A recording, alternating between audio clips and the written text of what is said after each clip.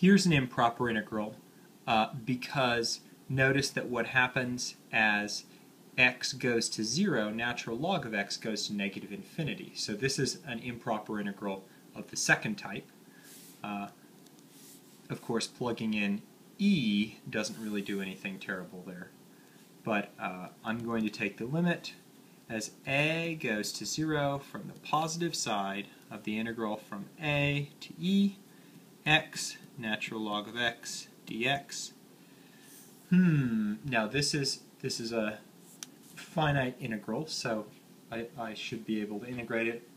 I don't really know how to integrate it as one piece. Now I don't really have a function inside a function, so I guess I'm going to try integration by parts. Let's see. My u, I want to be something that when I take the derivative gets simpler. How about natural log of x? Natural log is always a great candidate for u. That makes my dv equal to x dx. So my v is 1/2 x squared. My du is 1/x dx.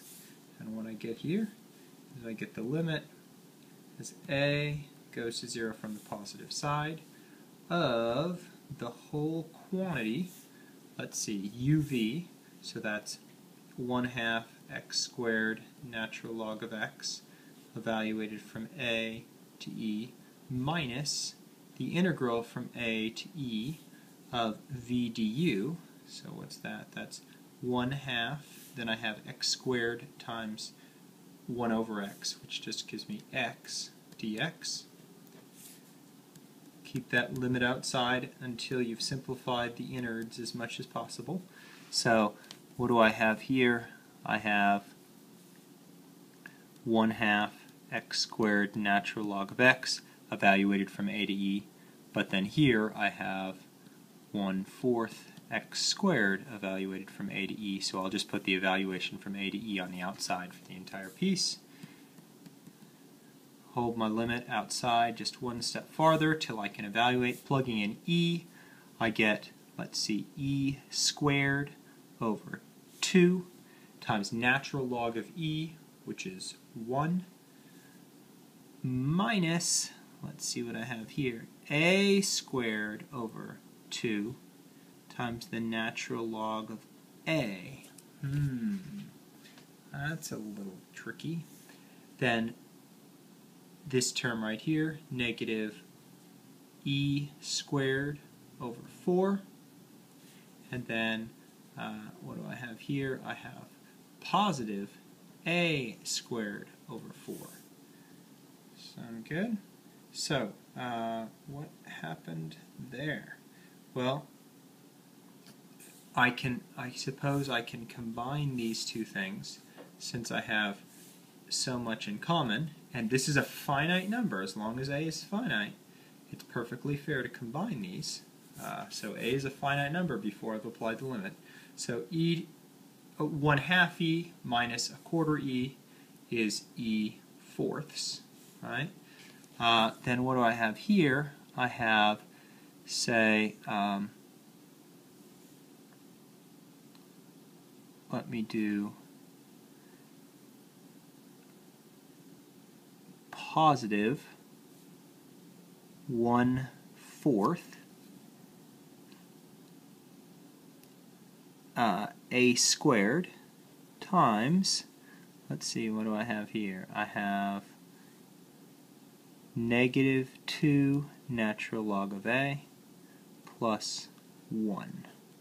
Okay, so the big question is, what happens to this as a goes to infinity? Well, that is a great question. So the problem is this is an indeterminate form for a limit, right? As a goes to 0, a squared, of course, goes to 0. And as a goes to 0 here, this is going to go to positive infinity, right? Negative 2 natural log of 0. So, what exactly are we going to do with that behemoth? Well, The answer is we're going to apply Hopital's because it's an indeterminate form, right? So let's see. Let me actually set it up once before. I'll bring out the e to the fourth, e squared, I'm sorry, over 4. And then I've got, let's see, the limit as a goes to 0 from the positive side of, if I make this 1 minus 2 natural log of a in the numerator, and then let's say 4 over a squared. Now it's in the indeterminate form, infinity over infinity, right? So now I can apply Hopital's in the classic method. E squared over 4 plus the derivative of the numerator.